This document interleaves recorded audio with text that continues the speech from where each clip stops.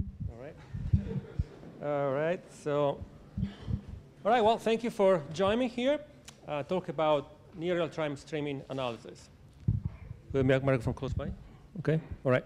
Maybe a challenge with the coding. But anyway, so I have a question. How many of you at one point had to write a piece of code that if you inject a bug, actually you kill a person?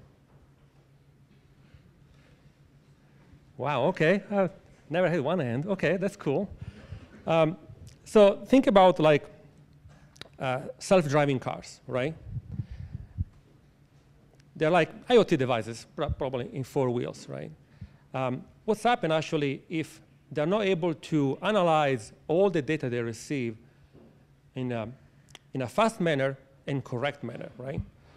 Well, I hope you drive a lot of test-driven design around this code, right? Because self-driving car had to make a decision literally in real time and in a live decision manner, right? Think about if you have like 1,000 events coming in, right? Well, you can make maybe a decision based upon the last 10,000 event, 100 event, 5 minutes, maybe aggregate all these events and processing. And but if you miss something, right? Maybe the car can miss a stop signal and something can happen.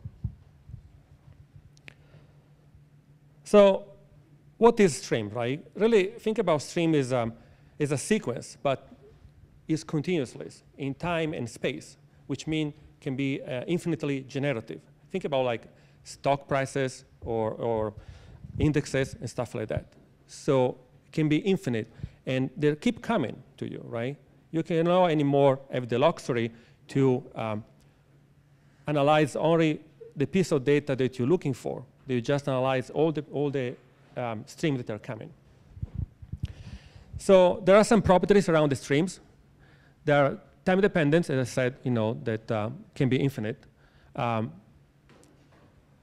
They're ephemeral, which means that are short-living, so they're coming in and they're going out, and you have a very short period of time to analyze this event.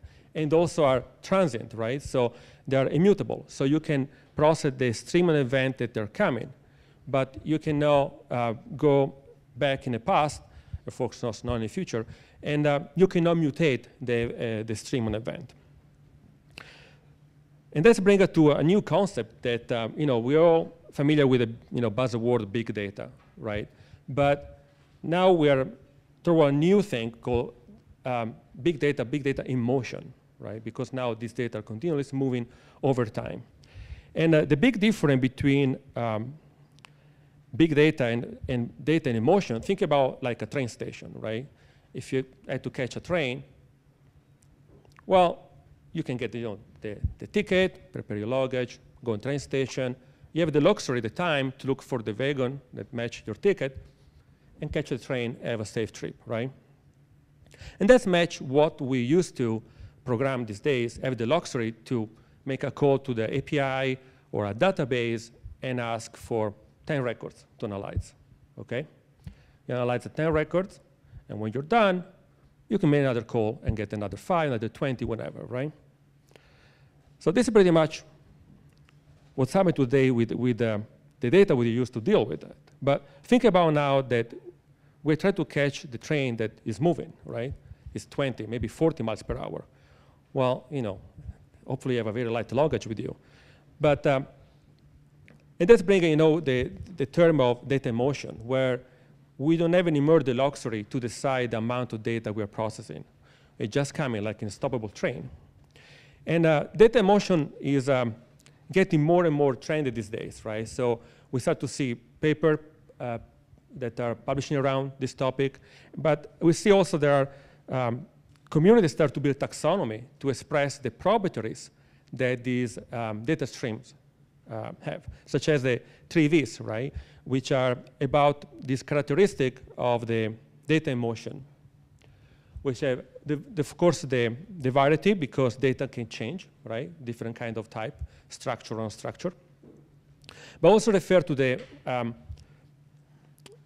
variety of speed, because sometimes data can come in a higher frequency, higher throughput, and sometimes slow down, right? So you have to figure out a way how you build the system to cope with this kind of change of frequency or rate.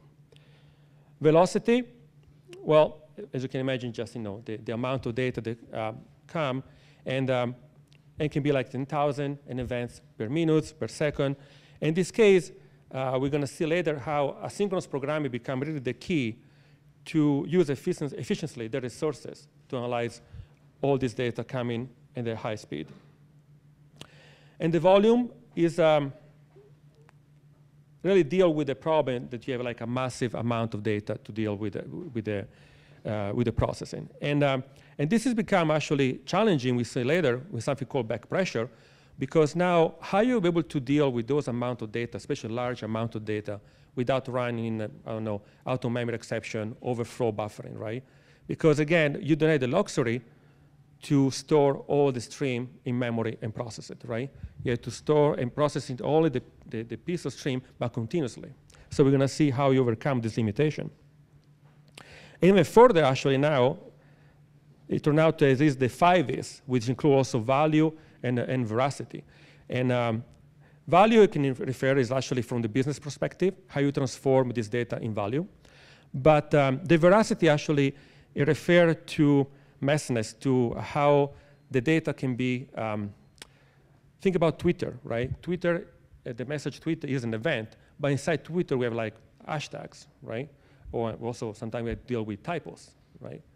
So this is the refer to veracity. So, and one big thing we are challenging today with the real processing solution is how we build this system that is capable to ingest and store these messages in real time, right? Especially when it is, as I mentioned, with the 3 Vs, when it's high volume and high speed. And think about when you process a stream, it's really a composition of different kind of steps or stages, right? And every step and every stage of your pipeline do some sort of process in your stream until you receive, you reach your ultimate goal.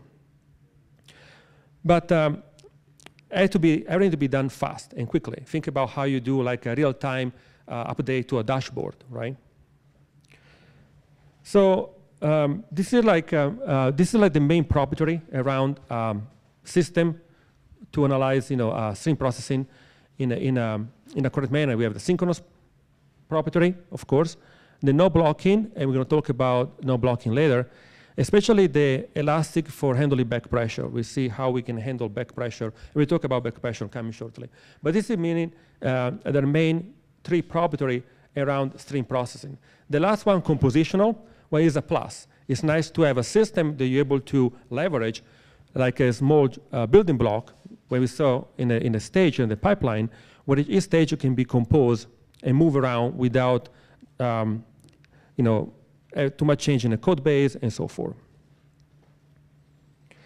So reactive programming. I just put this quote here because I like this quote by Gerard Berry that it really talk about how we have to build system that is able to self-adapt, right? Where a program is able to deal with the environment, not all the way around. Well, this is there was like a paper published about the reactive stream, which is kind of related to the reactive manifesto. Am I familiar with the reactive manifesto? A few of you? Well, the reactive manifesto just said the proprietary that the system should have to be reactive. And from there was extract and start to analyze the proprietary that the reactive streams processing should have, which is asynchronous and no blocking for back pressure. All right, so let's step back to the reactive system, right? What are these proprietaries? Well, we start to talk about reactive manifesto and the reactive system should have the property about event-driven, which is message passing to decouple the component of your system. Scalable, okay, be able to scale the system up vertically, horizontally. Responsive, be able to cope with the increase of the load of the request without problem in a responsive manner. And of course, resilient, system able to bring itself in shape if there is a problem, an exception, and so forth. And one way to implement, a reactive system, and one of my favorites is the actor model, right? Reactor model is small unit computation, independent, single-threaded, that communicate each other just through messages, right? Anybody familiar with the actor model? Okay, for you, that's cool. And what is nice here that out of the box, you can leverage all the property to build the reactive system, right? Really, the actor model is compliance to the reactor system. The message that you use to pass between the actor from the caller or user perspective is asynchronous, no blocking, right? So, and the actor can be composed as a unit computation, can be grouped together as a system, and still communicate each other through messages, which is quite nice. So, why we talk about the actor model? Well, because let's see how from the actor model we can move toward like a stream processing.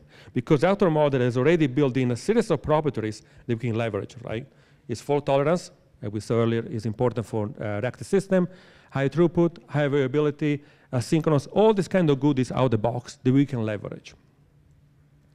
So maybe the actor model can fit our needs here to build a stream processing, and we can use the actor as part of our pipeline, where you can see the green arrow there, where each step or each stage can be an actor and communicate each other through the message pass, to the message passing line, or the stream line here, passing the messages of the stream and processes, right? This is great, but you know, there is a little problem. For those of you that are familiar with the actor model, already probably figure out how can you compose the actor? How this actor can actually be able to collaborate in a stream processing, right? Think about at topology level, we have actors that communicate each other, right? But really, when you send a message to an actor, how you compose this pipeline, right? There is not really compositionality built in, right? Especially if familiar, you send a message, you tell a message, that method, that function doesn't return anything, right? So if you come from the functional programming paradigm, you know that to compose two functions, the input or the second function had to match the output of the previous one. When here we have no output, how are we going to match this function? Well, you know, I'm not saying it's impossible, but it's tricky. Now, the compositionality aspect is part of the message, right? You send a message, and when the message is completed, part of the payload of the message, you can tell where is the continuation of the message, where is the next stage, right? The next destination. So it's not really easy to do, right? It starts to be more complex, more code to write. This is F#. I'm going to use both C# and F#. Any familiar with C#? That's what I said. F#, beside this guy here, and all right, go F#. But this is not really about programming language. It's about, you know, concept and framework and tooling, more important than languages. In this case here, we have just an actor, receive a message here, and then do some processing here with the F function, and then send the result to the sender, okay? So pretty straightforward. So how are you going to compose that? Because you want to send a message that continue to the pipeline. You don't want to send a message to the sender. You go backward, right? Well, one solution, most likely you pass in a constructor of the actor the next step of the pipeline, right? You send a message, you process it, and then you send a message to the next step. Another alternative that I put here in the code, actually, a part of the payload, the message here, could be the reference of the next actor, right? Well, this is great, but think about like a simple actor-based web crawler, right? Anybody familiar with this web crawler? So let's say you have like this unit, and this unit is going to be represented by an actor, right? We have our download HTML page. They download the page and then broadcast the message between an actor that do image parsing, just figure out how to extract the image from the HTML, and a link parser here that extract the link from the HTML, right? Then another actor that just do some sort of side effect with the image, can be persisted, do some work, massage it, whenever. And then we have the other actor here, the link here that extract the link. So it can self-send it back to the previous actor. So it keep looping and go through all the links they found in a page to extract all the links, right? The broadcast here actor actually, they're not straightforward as you can imagine. They have a series of actors building in they have knowledge about a series of actors where they broadcast the messages, right? In this case, the second broadcast actor here had to knowledge about the first one here and the image one, right? So there is some sort of dependency required, right? All right, let's see some code about this piece of code. Okay, this is sure. Let's go down. Let's check first the F# one. I think the React is stream here. And both implementation, both in C# and F#. By the way, the code, and not the slide yet because I was tweaking it, but I'm going to be on GitHub, and they handed the link. You can download the code and play with the code sample. So the web crawler in F#, how are you going to build this web crawler? If I found a piece of code. Oh, it was in top, first solution. All right, so, and I comment here, agent composition is difficult. Let's see what I mean. So we have the fetch content agent, which is our download agent, okay? Download the HTML from the page that I sent here. So the first solution, because I need to compose the pipeline, is passing the agent part of the construct here, okay? By the way, anyone can see the font in the back?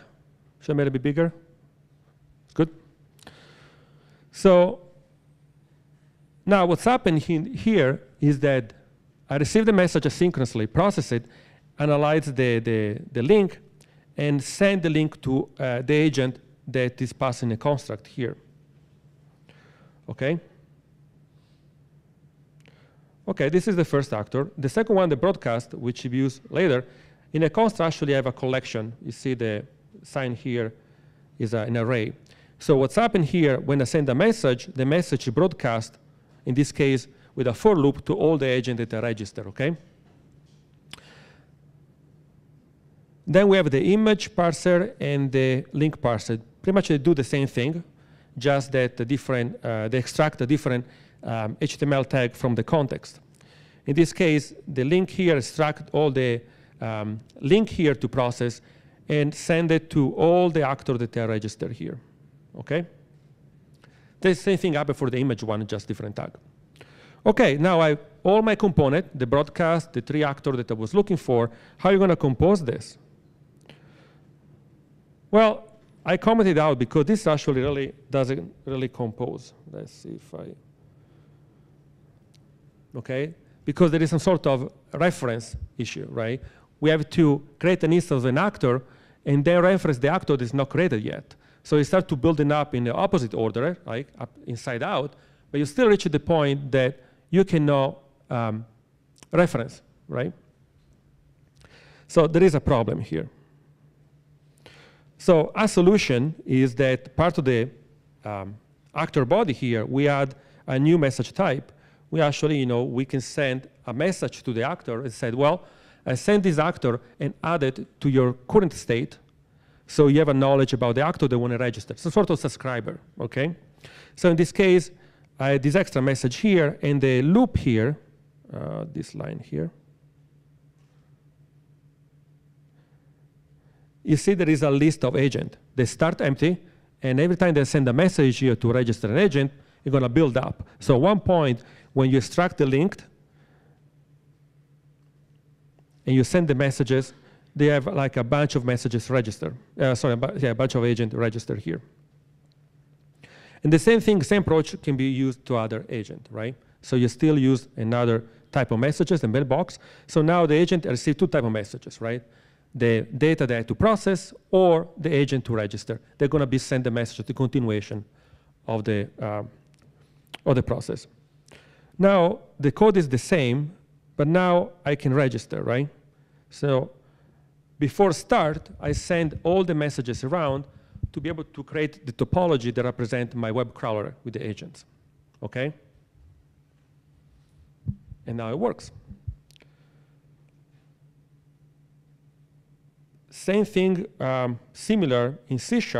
I use the, are you familiar with the TPL data flow in C#? I know you do. Okay. So in short, the TPL data flow is a Microsoft library. It's part of the system threading task namespace, but you have to download the Nugget package. It's nice, .NET Core friendly. And what it does, really, as the name implies, TPL data flow was designed really to build this pipeline and to compose them and create, your sort of like data flow of event processing. In this case, it's very similar to what I just showed you in F#. There is a gotcha, though. In this case, I have an action block here. What it does, just receive an input and do something, a side effect. There is no output. Down here, we have the transformer block, which you can imagine take an input type A and return an output type B. In this case, both string, it really doesn't matter. What it does in this case is just extract the link and send it to the next step of the pipelining, and so forth. So I build all this building block, right? And then ultimately, I just compose them with the link to operator, right? That's pretty straightforward. So my point is that it's not impossible to compose actor, but it's require a lot of code. It's not very declarative, right? And in this case, the downside of the TPL data flow doesn't contain a state. Like, for instance, if you do a processing, aggregating, let's say 10 events, the last 10 events to do something, there is not really a state. It's just very transient events. So they're coming in, and when they're out, they disappear, right? So you have to build some sort of infrastructure to keep in memory some sort of state. Instead, with the F# agent built in, you can easily have some sort of state. But it's not that complex. That requires some effort to build. I'm not going to run this code here. Just trust me, work. Download the code and try it yourself. I want to move forward. And so we saw the code. So it's not impossible, but it'll be complex. It would be nice to be able to represent the same idea, the same pipelining in a more declarative manner, like link expression, right? We have some employee database. We do all the nice thing we want to do, get the events coming in, filter it, send it, and so forth. Anyone familiar with link, right? Everybody love link?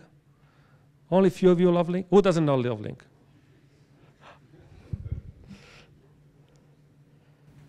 So this is the web crawler using akka streams, and we're going to talk about akka streams shortly. Just remove the let, use var, and add a couple of curly brackets, you have C#. It just fits in my slides better. But anyways, so the idea, you have to create your block here, the flow block, that you compose them and do the resolve link here. And nice to have like a laser pointer. Resolve link there, and aggregate the result in some sort of collection. But when you're done, you have this building block, right? And you just compose them like in a Fluent API. From the source, broadcast the message to this flow, then merge it back, and so forth. And then the second part of the pipeline. And we're going to explain shortly how this is work, but pretty straightforward. So that's it, right? Very declarative. Now, let's talk about, oh, that's nice. Well, I just want to show you this. Let's see this one. OK. So this is the resolve link when you extract the link, right? So this is the block when receive and you write, download the page. This is going to be discussed shortly. Resolve the link. So this is a block pretty much what it does. Asynchronously download the page and resolve the link. And here, do the rest to aggregate all the result, right? So one thing that is the big challenge for real-time processing is be able to build a system that is able to ingest and process all the message in real time, especially high volume. Anybody familiar with the back pressure, or what is back pressure? OK. So the idea of back pressure is a problem. Then we have like a producer and consumer, where the consumer is not able to cope with the producer. When producer that produce way faster than consumer is able to process the events. OK. Any familiar with this problem? Any familiar with reactive extension, RX? Okay, so that extension, for instance, is a great tooling to build stream processing, but there is not really back pressure built in. There are some sort of operator that are like throttling and so forth, but the problem that they have is destructive. You lose data, right? If you remember previously, you might run in a self-driving car that probably doesn't see the stop. So back pressure is the challenge when we build stream application. And every time we have an application that tries to mediate between the producer and the consumer, you are running this issue, right? So in this case, we have the producer that creates 5 operations per second, but the consumer is able only to cope only 1 per second, right? So what's happened is that over time, we have the buffer that starts to build up, right? Well, you cannot really go forever, right? You're going to start to have problems such as buffer overflow, okay? So in this case here, you can, of course, increment the buffer, but you still, at one point, later in the future, you're going to run the same issue. It's just like temporary solution. Or, of course, you can use operator to drop the messages, right? So you're going to lose data, but at least your system won't crash, right? Because out-of-memory exception can be a very bad problem to solve. So how are we going to find a solution for this, right? So that's actually what the reactive stream manifesto with the properties such as asynchronicity and back pressure handling explain, right? Or at least emphasize the characteristic, the property that your system should have. Any questions so far? Okay. Okay, so from the buffer overflow here, we can, the reactive stream design, and we see how this is implemented underneath it, has the idea to create like a bidirectional communication between producer and consumer, right? It's called dynamic communication because it is capable to switch between pushing or pulling.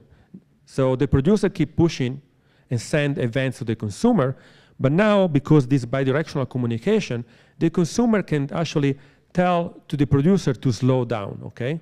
So it switch and tell slow down, give me only 2 events, 3 events, or stop until I'm gonna grab events myself, okay?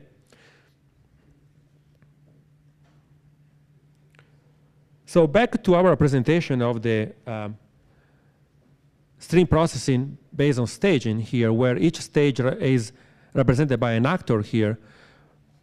What's happened now, the actor communicate to each other also back and forward, okay? Until there's no reason, just the messages flow through the pipeline without problems. But if there is some sort of issue to the, from the consumer side to cope to the producer, to the event produced by the producer, it sends a message back to slow down.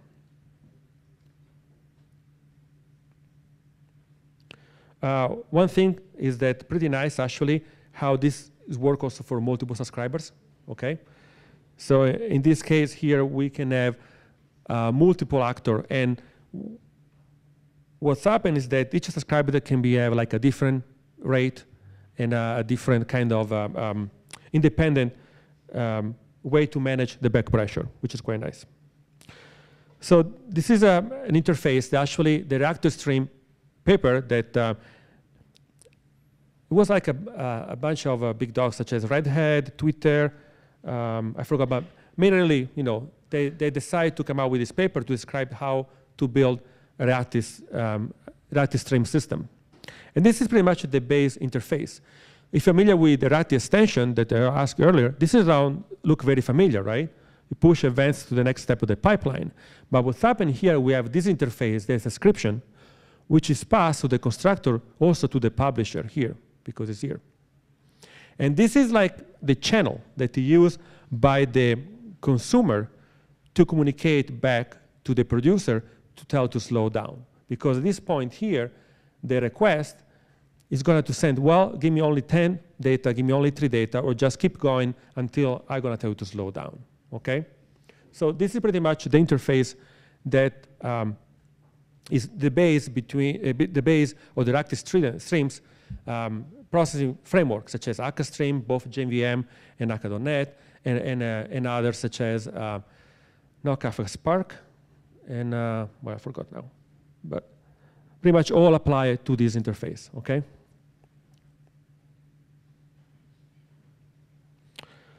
So AkaStreams is the one I use here as a main tooling, but again, it's not about the tooling, about the concept. What I like about AkaStreams, really the abstraction that they build on top all the actors, right? Because whenever you create your topology, it really creates all the infrastructure underneath it transparently for you. You don't need to know what's happened, but really build all the actors that communicate each other to create asynchronous stream processing. I'm going to skip this because there is a C# too. Huh? Better? So think about now we have the source here, or data, just 1 to 1,000. Create it, just use a multiplication, and do the output. Pretty straightforward. It's very much familiar with the link, right? The different here is the materialization aspect, where actually this won't produce anything until you materialize the AkaStream here. And think about like in link expression, the two list or two array, right?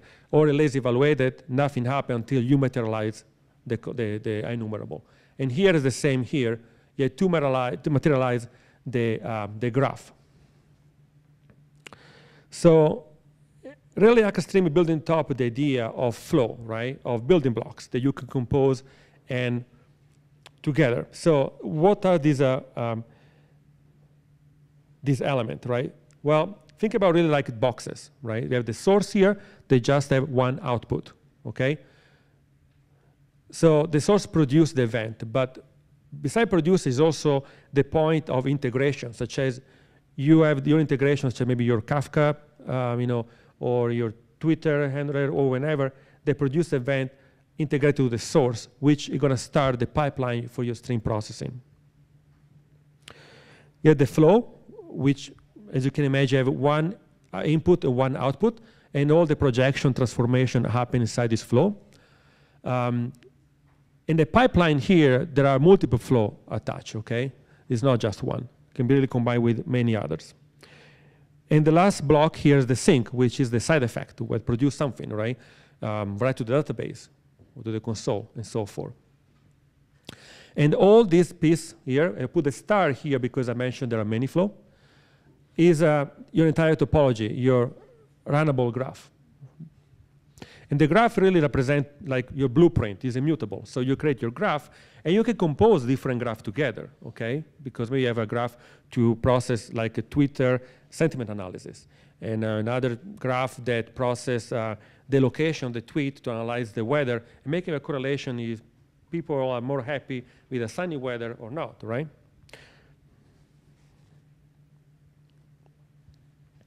So that's back to the previous slide. So how does this work? So we have the input here, which is going to be our source. The F1, F4, F2 are the flow, okay? So we saw the flow have one input and one output, okay? However, the broadcast element here are what able to dispatch in channel, one to many, your flow, your stream processing, okay? So in this case here, we have this pipeline that receive an input here, make some projection, and then dispatch the message in two different channels, which then the result is merged together to run the final function here, and then have the output, okay? This is pretty much represented easily with our graph here. We have our source, which is our input, and then we create these two elements, the broadcast and the merge, the broadcast and merge here. You see, I create two channels because that's going to be the two channels that I broadcast, 1 or 2, and the merge also have two channel input 1, input 2. We have our function F1 to F4, doesn't know anything sexy, but bear with me for the example. But here, this is how this is work. You have the source that start with the function 1, and then broadcast here.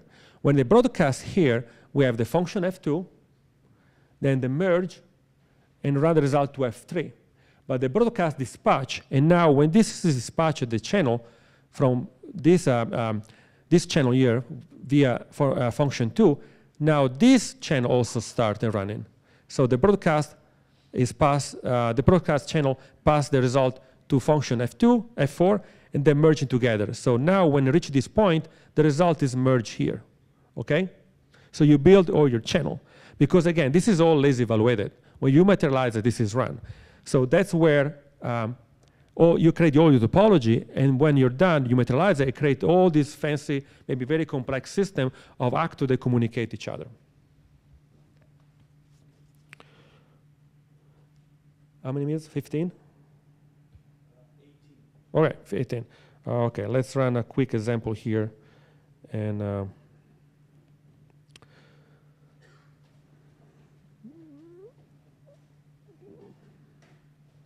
so there are a bunch of stream processing here in C# as well. I use, in this case, I have a Twitter sentiment analysis to figure out if you're happy or no, based on your tweet. I use I have like a bunch of tweets saved locally, just to be sure I'm not relied on internet, you never know. But you can switch the use cache tweets here with false, and you can run also with the real live tweets, okay? So there are different kind of graph here. I'm going to run just one because I want to cover the next topic. So I'm just going to put this back down 1 second so nobody's going to blow.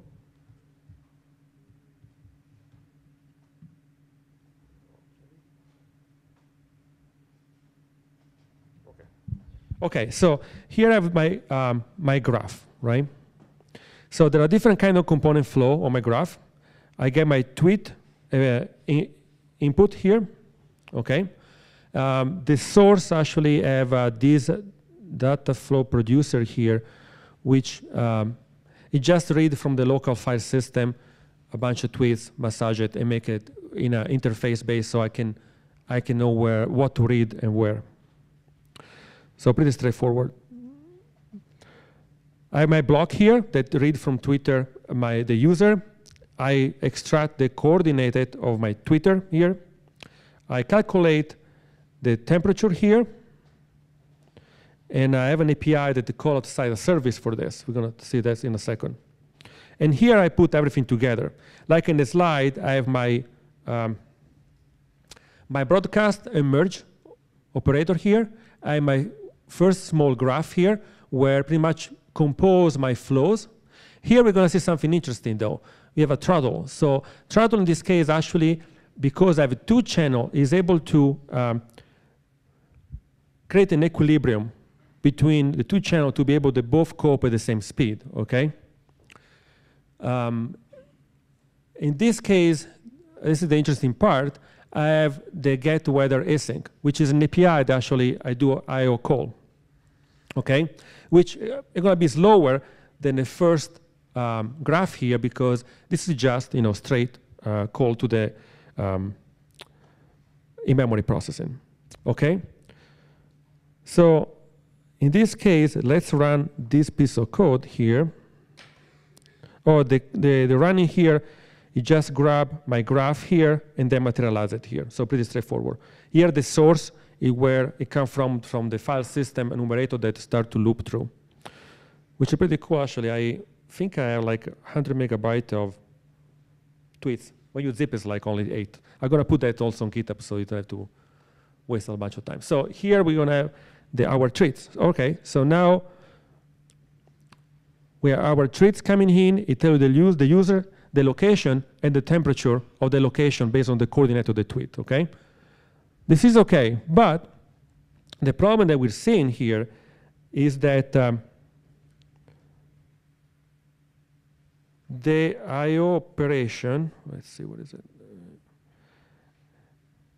The I/O operation here, it can be, the factor that determines the speed of the overall graph, right? So in this case, I have the select async, and hopefully I have time to cover that. But what it does, you can imagine decouple the computation in synchronous boundaries. So in this case, I put only 1. But if I increment the value, for instance, to 5, what's happened now that this specific graph is able to produce more result and able to make more requests to determine the temperature of the location of the tweet, right? So now, if you remember the speed previously here, I run it, and it's way faster, right? Because now I'm able to make 5 asynchronous calls in parallel versus just 1. And that would just like really change 1 digit of your code. Pretty straightforward. And all the default structure built to create the asynchronous boundaries is handled by the framework. But let's make it run here. So I want to cover here, and tell me when I have like 5 minutes left that I'll be sure to cover that. All right, so very important asynchronous boundaries for stream processing. The idea that generate decouple step of your pipeline in independent unit of computation, right? In this case, the red bubble here is separate the stage of the pipeline in asynchronous boundaries.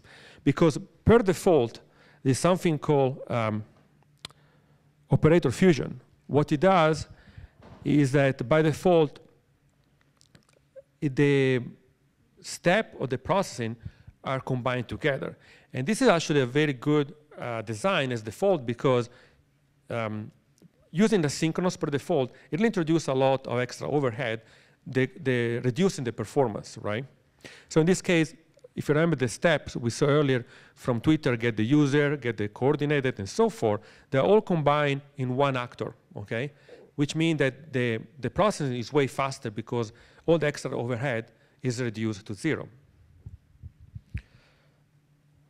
Think about like a link. You have like a where and select. You pretty much have the where and select run together the same operator, right? You have all in one fuse computation. So let's see what's happened here. I have a simple spin that just CPU eating computation, nothing. But here I run it for 3,000 times, and I run it and I run the map against this operator because return the value. Okay, so you run 3,000 times and return 3,000, and this is go for it, right? And then I materialize it. So in this case, these two operators here are going to be fused together to reduce the extra overhead. But specifically, in this case here, which really is a high CPU consumption function here, we could create some sort of asynchronous boundaries between this stage to be able to be independent, right? At this point here, they won't be fused, and each stage is going to be run independently. What is nice here that is also taking care for you, the asynchronous part passing the message when it's completed to the next step, okay?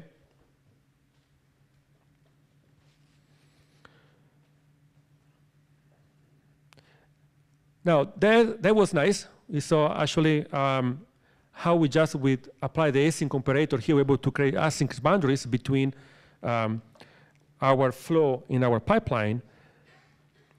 And there is another operator here that I showed you earlier when we make different kind of call to the web service of the weather, I think weather temperature. It's called async map.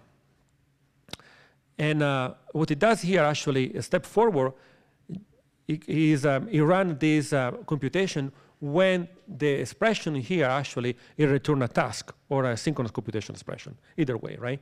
In this way, really is able to run the task in a different execution thread, and when the result is completed, continue to the workflow, which again, this is a lot of code if you write yourself, right? Because that's going to be spawned a different thread, wait the computation without blocking the result to pass to the next step.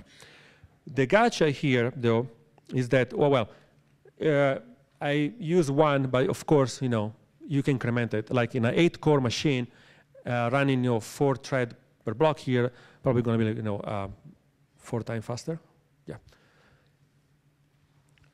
The gotcha here is that there is a difference between the flow async, that create the async boundaries, and the map async, right? Which means that still, when you do the operation using async map, this is going to be fused together, okay? So to achieve truly parallelism, you still have to decouple the component in different boundaries. So ideally, the real truly parallel computation is going to leverage both the async map, but also decouple from the other stage of the computation in async boundaries, okay? Last gadget, I'm going to show you a little demo. Another thing that when you run a lot of stream processing, well, sometimes you want to group the event you receive in batches, right? Think about that you stream processing some sort of event, and you keep persist in the end database, right? Well, instead to handle one event at a time, most likely you want to group by 100 or 50 or whatever, and then in batch persist it to the database and so forth. There is also, in case group creates some sort of latency, you can use the group within. They introduce also a time factor. So in this case, is either 100 messages or after 15 seconds. It's going to go down here. And I have an example I want to show you. So I have a piece of code here. Actually, let's run it first because it takes a second to run. Kill everything. Let's run build. OK, let's run in 1 second.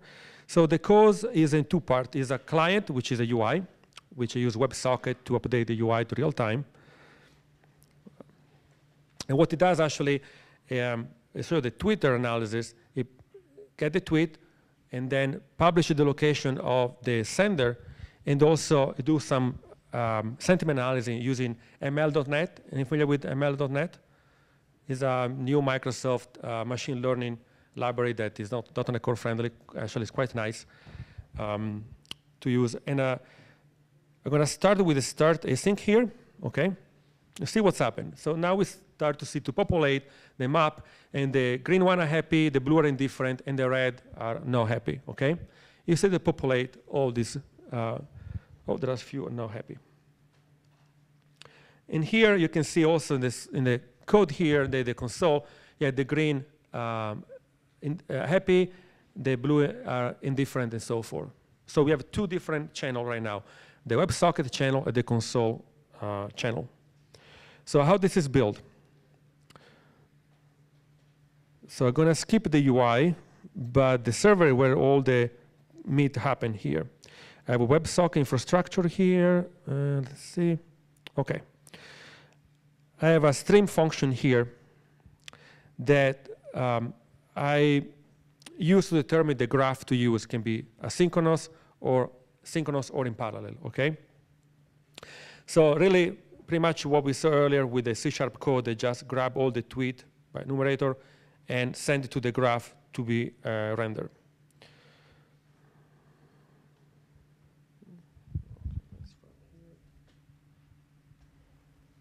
Okay.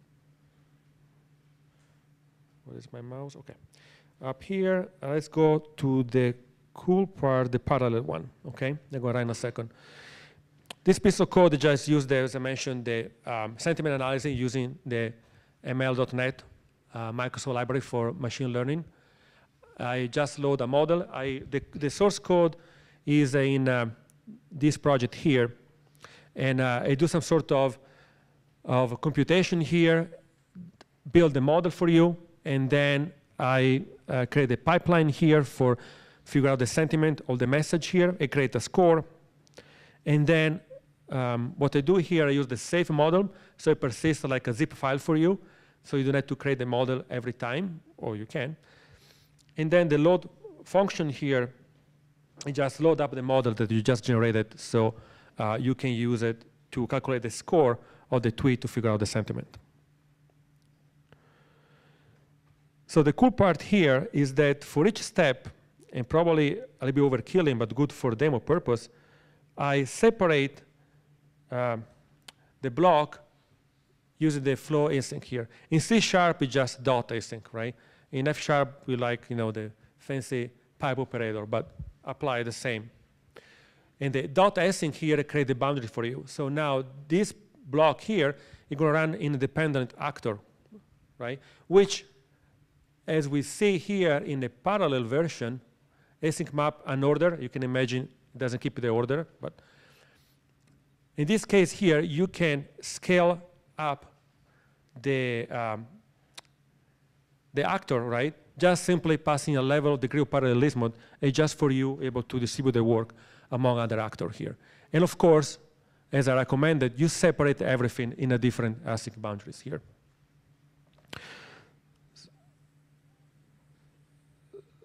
So the temperature here, little thing here, also this one run asynchronously. This is actually the same piece of code we saw in C# that grabs some value to figure out the temperature or the origin of the tweet here.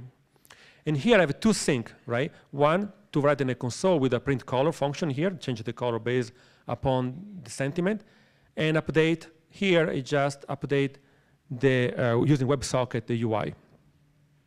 You can check the code home how the WebSocket works, pretty straightforward. And here I just create my graph, right? My one channel here with the broadcast here. In this case, I have two channels for the broadcast that I dispatch between two different outputs, can be console and socket, okay? Now, let's go back here. Actually, there's a lot of tweet already here. But you see it's still coming, popping here and there. Okay. Any question? Let's reset it. Okay. Okay. Let's run. Okay, let's run it and see when. And now we're going to run this in parallel, see how the performance really increase with just, very little code-based changes. Just the trick is create your asynchronous boundaries, and then when independent, you're able to scale the work in parallel easily, okay? This is especially useful for I/O operations such as web servers call and so forth. Run in parallel here, and you can see there is, quite an increase in performance. All right, I know I'm almost out of time here. Give me the bad look. But I'm going to go to the conclusion here.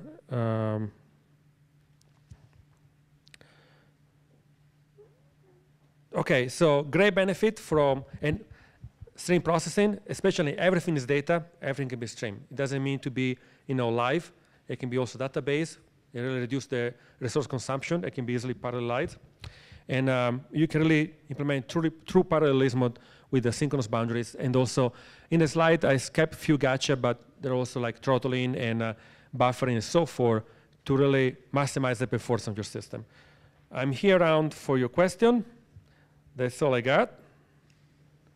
And here, the tweet and everything. And I'm going to post or I give here the link for the slides, but they're going to be all in my GitHub here. So, any question?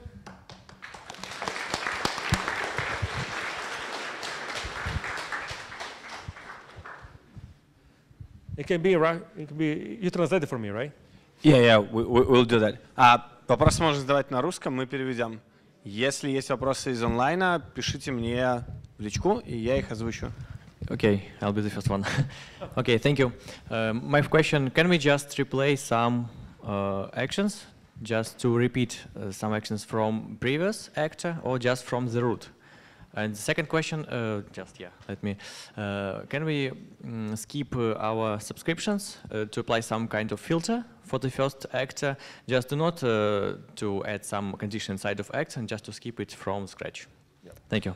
Okay, sure. So first question, can you reroute the message from the previous actor, not just the root, right? Is that correct? Yeah, just replay. Right, okay, so from yes. Root or previous. In the web cloud, I have as an example, reroute to the main actor here, but you can dispatch to different actors. So yeah, it's not a problem. It can be also like in self broadcast to different actors. So you can do that easily. The filtering is not the box, but actually interesting you asked that. So the question was, if I'm correct, apply some filtering per stage, is that correct? To figure out which event process, which not, like some sort of. Yeah, right. Yes. Yeah, so yes, it's not the box, but actually quite easily to inject that as a functionality. So yeah, is you just create a flow that actually is a predicate. So, and then dispatch. And that depends, if you want the events that are no compliance to your predicate, just ignore it, or reroute to different actor, whenever. But yeah, you can easily implement that. Thank you. Sure. Next question here. Thanks for near real-time presentation and little question. I forgot what the library you used last library from Microsoft that you used in next. For the machine learning one? Yes.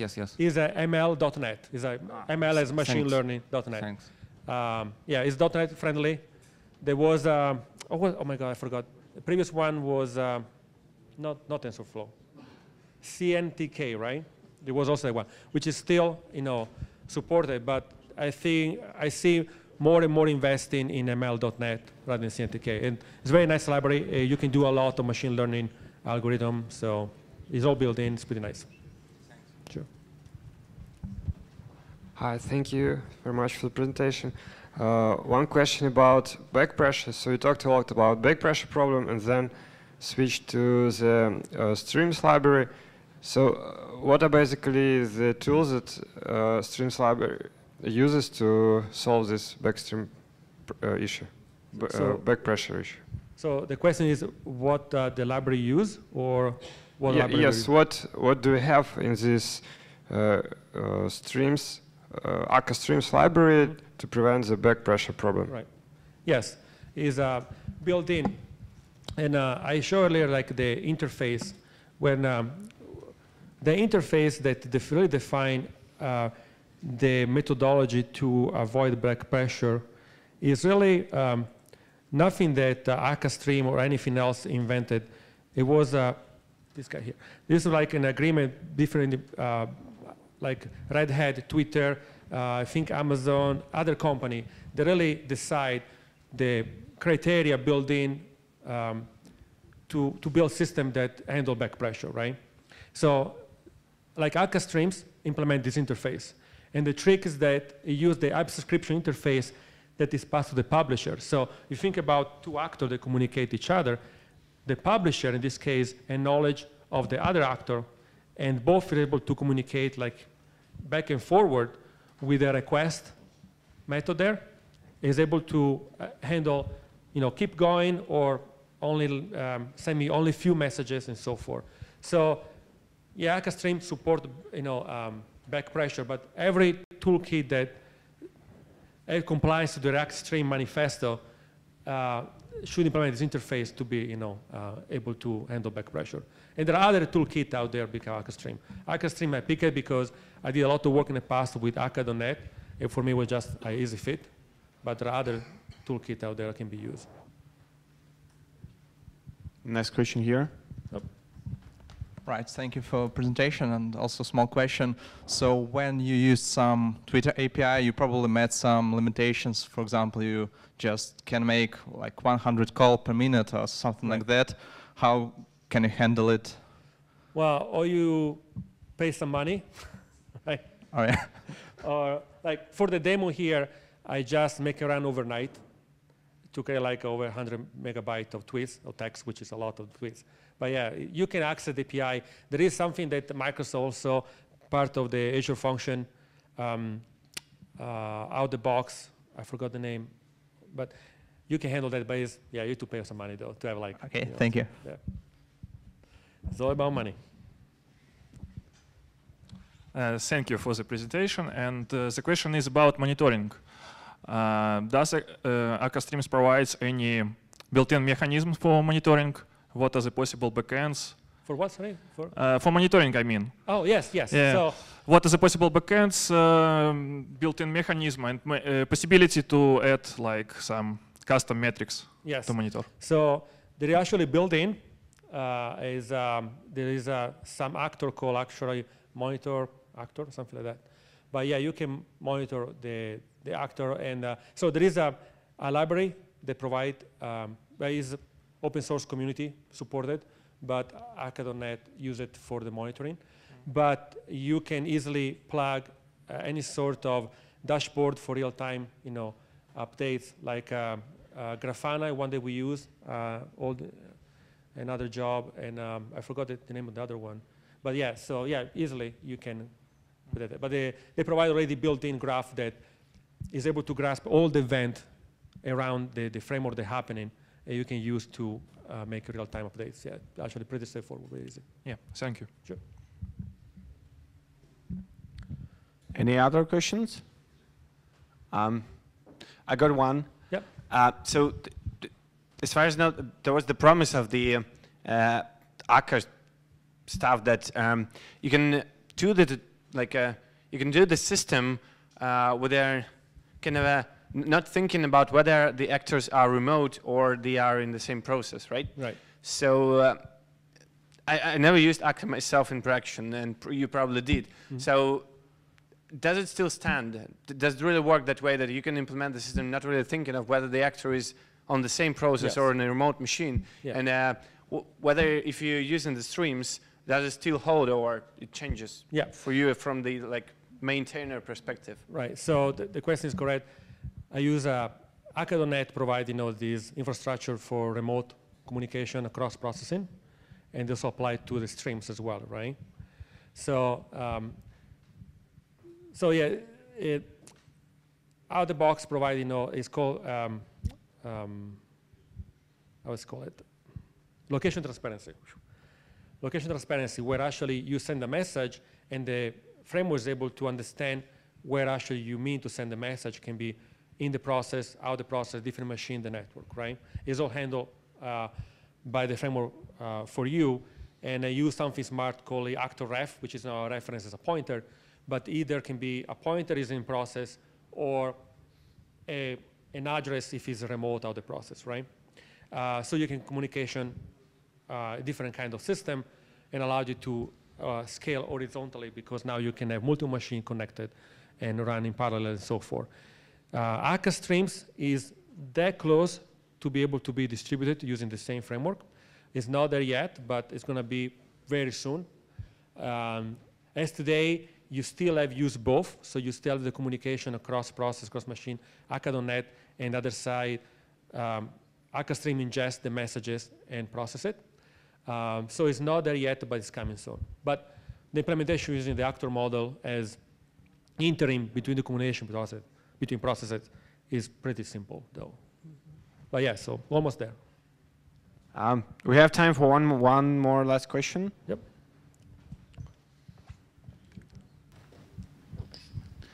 Thank you for the presentation.